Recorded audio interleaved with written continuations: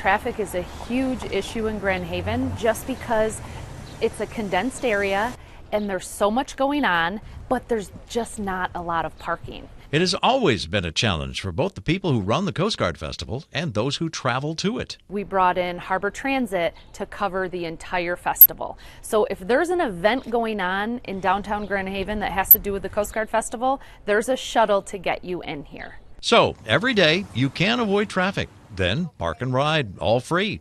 By the way, it includes families with strollers and wheelchairs. Starting on July 26th, people can come here and park at Harbor Island, and then our shuttle will take them to downtown.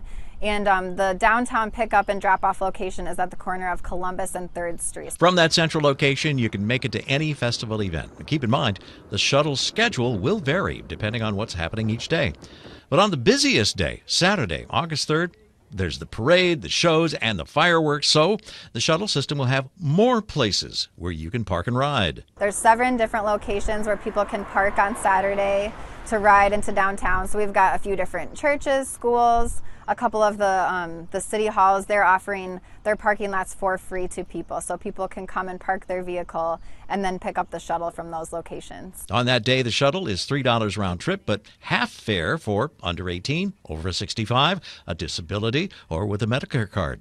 That's just on Saturday, August 3rd. After the fireworks, there's always a big push. You know, it's usually the carnival is shutting down at that time. Everybody's starting to make their way home. This new system will allow you to beat the traffic on the shuttle. The police officers and Harbor Transit, they do a really good job of shuttling people out of here. I'm Rob Westerby, Fox 17 Traffic.